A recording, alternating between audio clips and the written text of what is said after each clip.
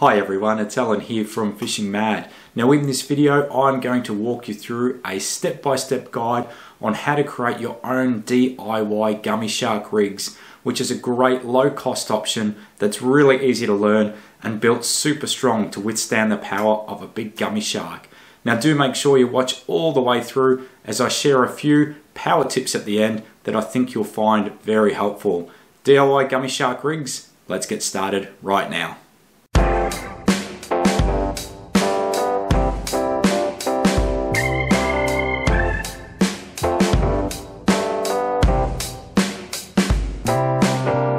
Now let me run you through the list of materials that you're going to need to create this Gummy Shark rig. Now for starters you will need 1 meter length of fluorocarbon leader, anything between 60 pound and 100 pound.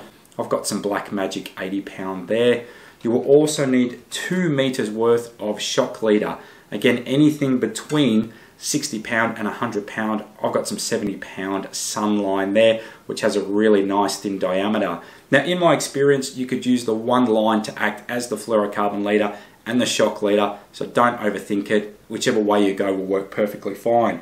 You'll also need about 30 centimeters of leader of a really small breaking strain, so I've just got 20 pound there, and that's going to be attached between the easy rig and the sinker, which I'll run you through later. You will need one really strong hook. I usually jump between either two options. I've got a Gamakatsu size 7 circle octopus hook. They work really well. And in today's video, I'll be using a Gamakatsu size 8 inline circle hook. They also work really, really well. You will need one easy rig slider, which I have there. You will need one barrel swivel with at least 100 pound breaking strain. You will need one lumo bead, which we're going to use just to protect the rod tip. This is completely optional. I like using them. This is a lumo sleeve, which I use, which works as a bit of an attractant, but also to protect the knot above the hook. So I'll run you through that. You will also need some bomb sinkers. Now these are great because they clip in and out of those easy rig sliders really easily. So have obviously a range of different weights depending on the depth and the current that you're fishing. And to finish off, just a decent pair of scissors, and let's put this rig together. Grab your fluorocarbon leader, and we want to cut a length that's about 1 meter long. So for me, that's a full arm span like that. So grab your scissors and just cut that away. Okay, so we can move that out of the way. Now what you want to do is grab our size 8 Gamakatsu inline circle hook. We're going to thread that line through the eye, and then what we're going to do is a uni knot with 7 wraps. So what I find is once you start working with line that's 80 pound and heavier, doing any more than 7 wraps gets a little bit tricky. So we're just going to stick to 7. Create a V shape like that, turn that into a circle, and then what we're going to do is we're going to wrap this tag end through that circle 7 times. So 1, 2, 3, 4, 5, 6, and 7.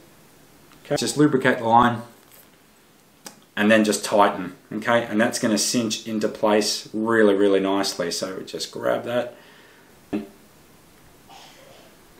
give that a nice pull, make sure that's really nice and tight, and you can see that knot there is perfect. So all we're going to do now is just trim that tag away. Just leave a tiny bit because you don't need to go too close to the end there. So that looks great. That is a really nice knot there. So this part that I do now is completely optional. So I grab a lumo sleeve, which is one of these. Now the idea about these is they add a little bit of attractant, but they also sit on top of that knot to keep that knot nice and protected. So all you do is from the opposite end of that leader is thread that line through, okay, have it come all the way down, and then that just sits over the top of that knot like that, okay, which I think looks really, really cool. And basically all we do to finish off this bottom section is to grab our 100 pound breaking strain barrel swivel, and again we're going to do a uni knot with 7 wraps. Feed that through, create a V shape like that, turn that outer one into a circle, okay, and again all we're going to do is we're going to feed this tag in through the circle 7 times. So 1, 2, 3, 4, 5, 6, and 7. Again, just lubricate and tighten. And that again is going to be nice and strong, cinch into place perfectly. Cut that tag. Okay, and that is step 1 completed. So you've got your barrel swivel, you've got 1 meter there of 80-pound fluorocarbon leader, to a lumo sleeve and a size 8 inline hook. So now we're going to create our shock leader that will have the Easy Rig slider on it. So all we're going to do is again grab our shock leader, and this time we're going to do 2 meters worth. So again, for me that's 2 full arm lengths. So there's 1 full arm length and another full arm length there. Okay, so we'll cut that. Okay, and what you're going to do is get your Easy Rig slider and slide that onto the line like that. And then I also like to follow that with 1 lumo bead. Now what this is going to do, this is going to help protect that knot that's attached to the barrel swivel. So just feed that through. Okay, and then at this point what we can do is we can now tie this up to our fluorocarbon leader that we've already created. So again, we're just going to do a uni knot to attach this. So we're going to feed this shock leader through. Okay, create a V, create a circle.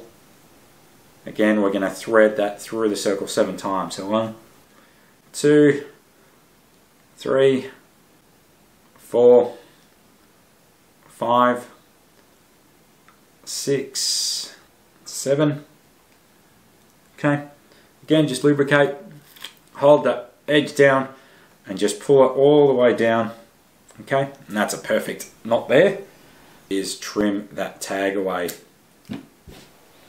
Cool, so as you can see now we have our fluorocarbon leader on this side and we've got our shock leader on this side, and then you've got that bead there which will protect the knot and that Easy Rig slider.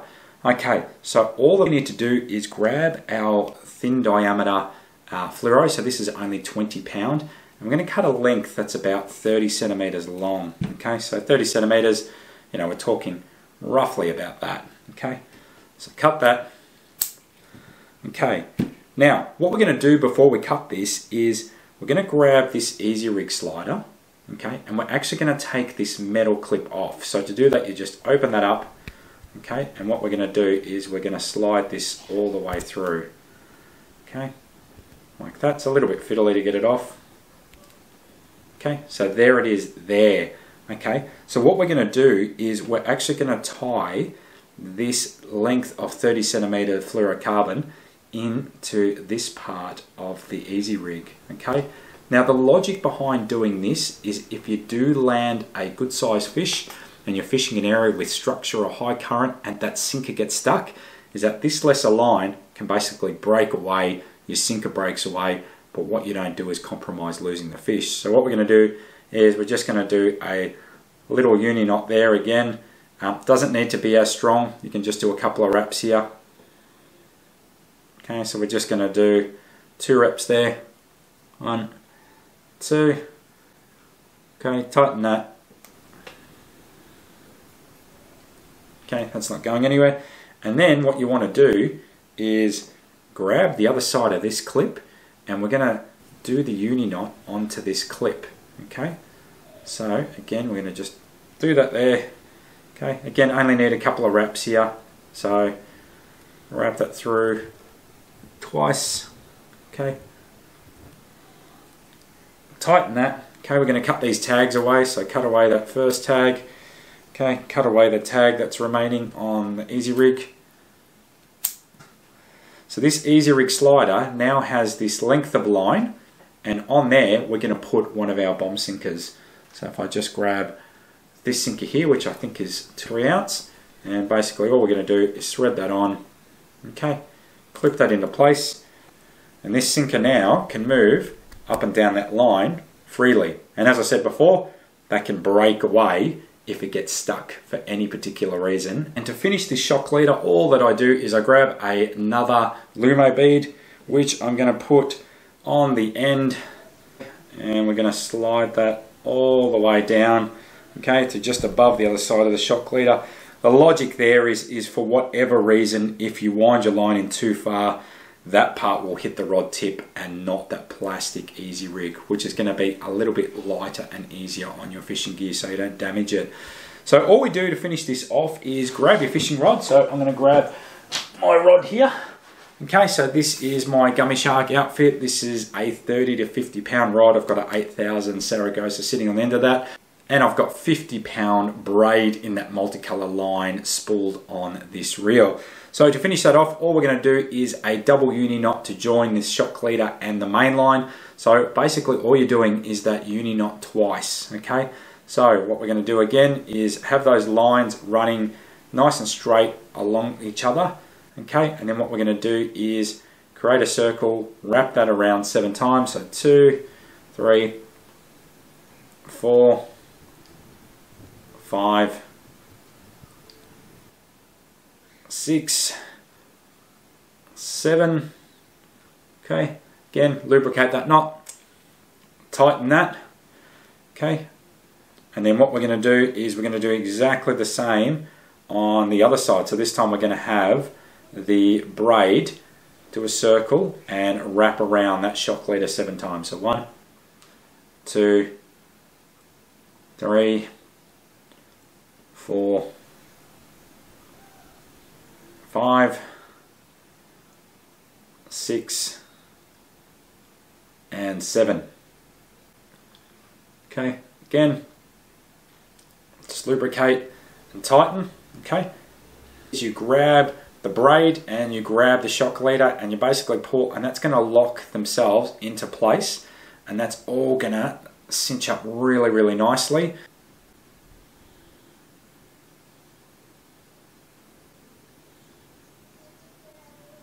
Now you may need to grab these access tags and just give them a bit of a pull just to lock that into place just a little bit more. And what you're left with is a really nice strong knot there. Now really test the breaking strain on it at this point. You'd rather break it now than have it break when you've got a fish on the end of it, and you can see that's super strong. That is going nowhere. So grab your scissors, cut the tags on both of those. Okay.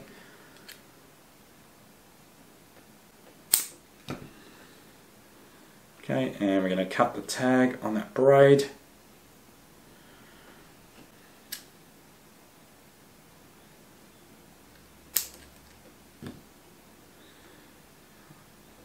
Okay. Again, just give it one last test, make sure that's nice and strong. And there you go. There is our rig done. We've got our braid main line and our shock leader, which are joined by double uni knot, and that's super strong. So we've got 2 meters of this shock leader, and at the end of this shock leader we have this easy rig slider. We've got 2 lumo beads, 1 on each side, 1 to protect the rod tip and 1 also to protect that knot from scuffing up. We have 30 centimeters of leader attached to the clip of the easy rig, which has been detached, and we have a bomb sinker there which you can change the weight of really easily. Holding it together is a 100 pound breaking strain barrel swivel, and then we've got 1 meter of 80 pound fluorocarbon leader, which is finished with that lumo sleeve and size 8 in line Gamakatsu hook. And that is a absolutely killer Gummy Shark rig. Now, I did promise you 3 power tips at the start. So power tip number 1 is to do a little bit of research on the fluorocarbon leaders and shock leaders that you use. The main thing that I look at is the diameter, which basically is the thickness of the line. Now what I find is when you start working with lines that are 60 pound and higher, that line can get pretty tough to work with. And what I found is some brands, the diameter is significantly thinner. So to give you an example, an 80 pound version of Black Magic Tough versus an 80 pound equivalent of the Sunline one, this one is 0.8 and this one is 0.7 in diameter. So that's quite a bit of difference. So again, sometimes it pays just to spend a tiny bit more and find line that's got a thinner diameter, because you're going to find that's going to be a lot easier to work with. Now power tip number 2 is all about convenience. Now what I like to do is I like to have these rigs all pre-rigged. I can basically grab the rod and it's all ready to go as soon as you hit the water. Now to do that, what I do is I unattach this clip and basically just have the sinker which I can attach when I'm on the water. And then what I do is I grab one of these hook easies, okay, and I basically just have the hook, okay, in one of those, okay. That's now clipped and safe away. And then what I do is I grab an elastic band, okay, I thread that through the bottom of one of these hook easies, okay, and then I tie that on to the bottom of the rod. So if I grab my fishing rod here,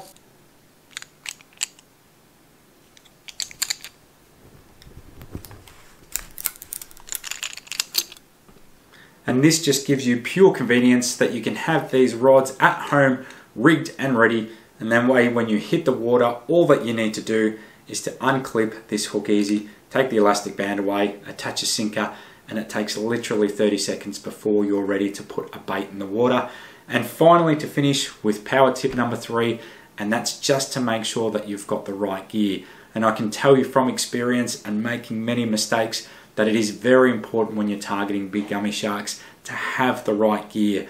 And that should be something that's around that 30 to 50 pound or a 15 to 40 pound rod, something like a 6,000 through to an 8,000 size reel, 40 pound, 50 pound braid, and with a rig like this, purpose made to target gummy sharks, and you'll catch a lot more than what you'll lose. Anyway guys, I hope that you found this tip helpful. Thanks for watching. As always, don't forget to subscribe to the channel, and until next time, good fishing everyone.